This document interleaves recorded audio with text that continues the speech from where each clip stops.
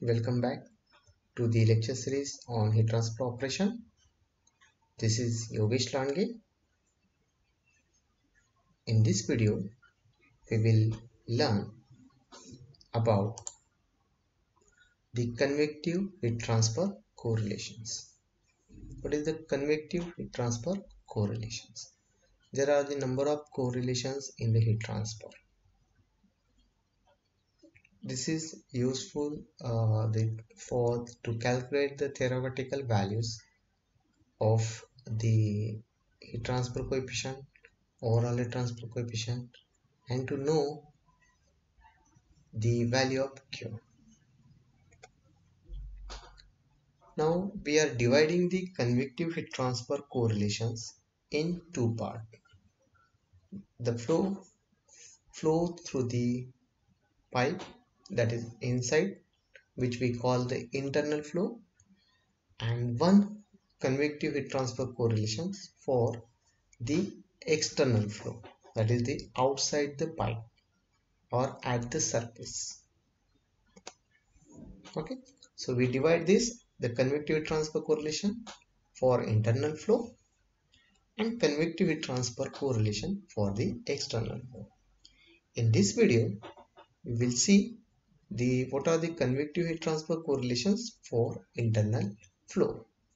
As we learn in the dimensional analysis, for the force convection, we have the three dimensionless number, and from that three dimensionless number, we make one correlation between a Nusselt number, Reynolds number, and the Prandtl number.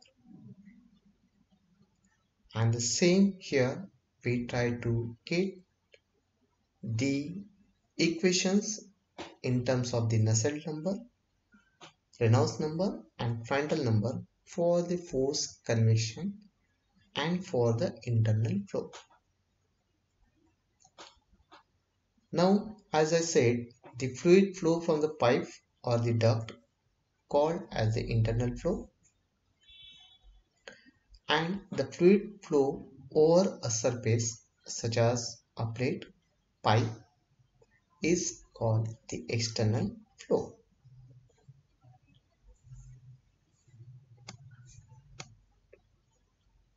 Now first we will look for the convective heat transfer in pipe for a turbulent flow. Now when we are dealing with the flow, we are divided the pattern of flow in terms of the laminar, in terms of the transition, and the turbulent. In heat transfer, maximum correlations are developed in for the laminar flow and for the turbulent flow. So here we will look for a turbulent flow. Now the one of the equation, a well-known equation, is the Colburn equation. Another is Boulder equation and the Zedite equation. And many more equations are available for the turbulent flow and the flow of fluid inside the pipe or to the duct, and for the force convection. So here, what are the conditions? The conditions are convective transfer correlations. We are calculating for the force convection, the pattern, it is in an internal one, and the flow pattern is the turbulent one. And this Zedite equation also is available for the laminar flow, but here the condition in bracketed is mentioned for a large temperature difference. When there is a large temperature difference, the temperature gradient, that time we can use this Zedite equation too.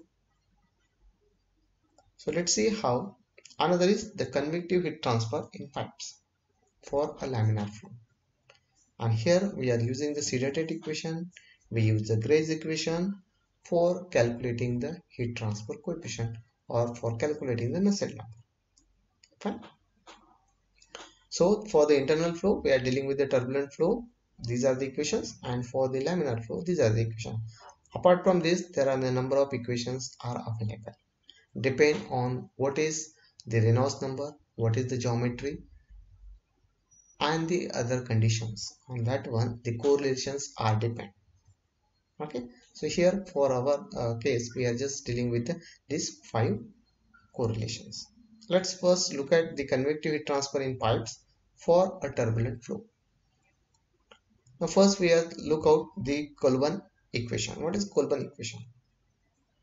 The Nusselt number in turbulent flow is related to the friction factor through the Chilton-Kolban analogy, and it is expressed as a Nusselt number is equals to the 0.125 friction factor into the Reynolds number Prandtl number raised to the power 1 by 3. Now as per the analogy between the Chilton and Kolban, they write the expression as the Nusselt number is a function of Reynolds number and Prandtl number, and this it is a function of friction factor. For that one it is this is 0.125, a constant term, and the friction factor is considered, and this is the power 1 by 3. Now as per the power law relation for the friction factor, we can write the F is equal to 0.184 into Reynolds number raised to the power minus 0.2. This is for the turbulent flow I'm talking. Okay, so F is nothing but the 0.184 into Re raised to the power minus 0.2. So substitute the value of F in equation 1, and we will get the equation as the Nusselt number is equals to the 0.023, Reynolds number raised to the power 0.8, and Prandtl number raised to the power 1 by 3. And this is we call a Kolban equation.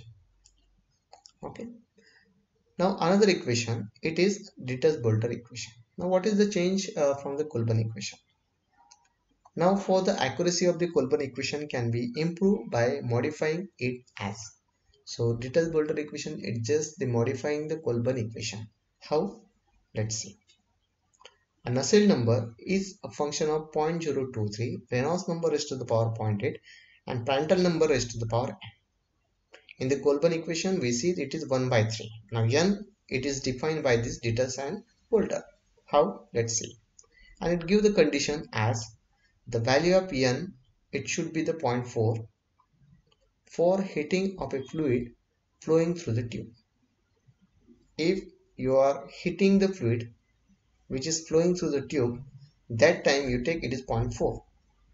And when the fluid is cooling, that time you take it is 0.3. It means if the cold fluid is flowing inside the tube,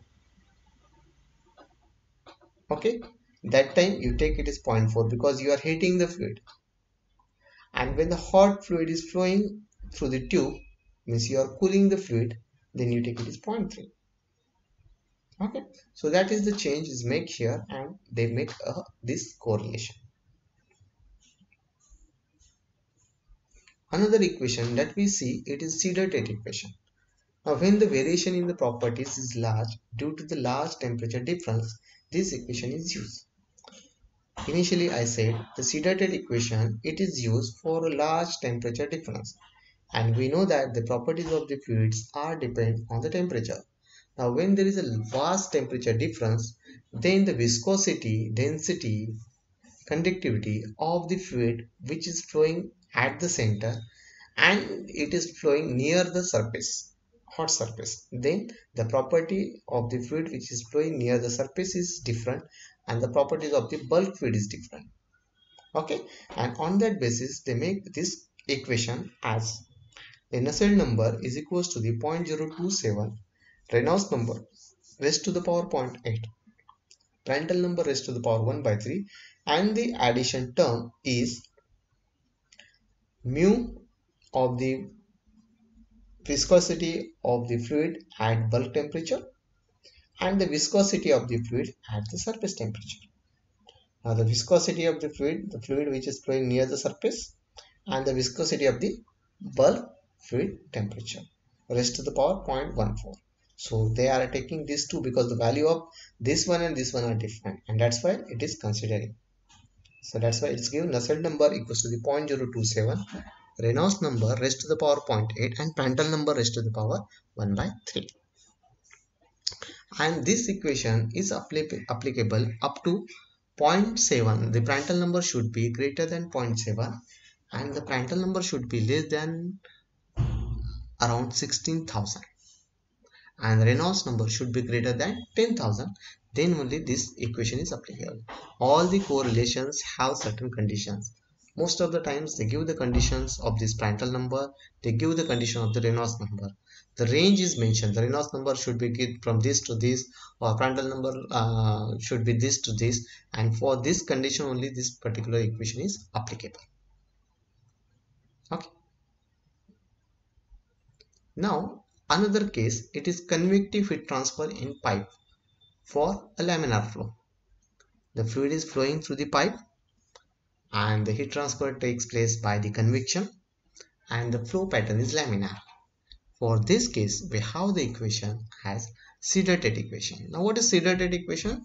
This is the equation. It is Nusselt number is equals to the 1.86 in bracket Reynolds number into the Prandtl number in bracket d by L whole bracket raised to the power of 1 by 3 into mu by mu suffix b by mu suffix s raised to the power 0.14, where the u suffix b viscosity of the fluid at a bulk temperature, u suffix s is the viscosity of the fluid at the wall temperature, and this d stands for the diameter of the pipe, inner diameter of the pipe, and L is the length of the pipe.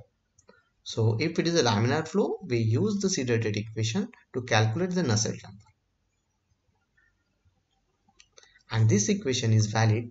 As I said, there is certain conditions are mentioned. The conditions here, the Reynolds number should be less than 2100 and the Reynolds number Prandtl number into the d by L, it should be greater than 100.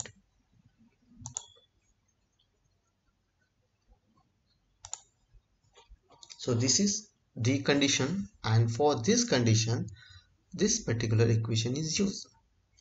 So what we see the convective transfer correlation for the internal flow, for the turbulent flow, and for the laminar flow. Thank you very much for watching this video.